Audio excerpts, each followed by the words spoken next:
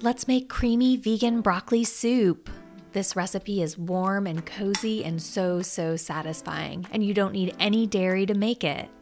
Start by making the cashew cream. Blend soaked cashews with a little bit of vegetable broth. You can use raw or roasted cashews, it doesn't matter, the soaking will soften them up plenty. Blend those up until they're completely smooth, and then it's time to saute the vegetables. Saute garlic, onion, and minced carrot just until the onions turn translucent. Now add vegetable broth to the pan, along with fresh or frozen broccoli, white beans, and plenty of spices. Cover the pot and boil until the beans and veggies are tender, then get in there with your immersion blender and blend until the soup gets nice and smooth. If you don't have an immersion blender, you can use an upright blender instead.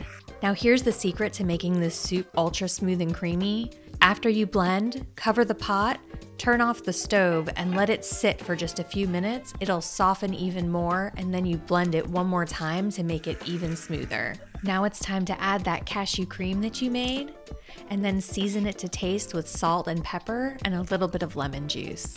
I like to top this soup with extra steamed broccoli and a sprinkle of crushed red pepper, and dish it up with some crusty bread on the side for dunking. How will you serve your creamy broccoli soup? I hope that this video answered all of your questions about how to make this creamy vegan broccoli soup.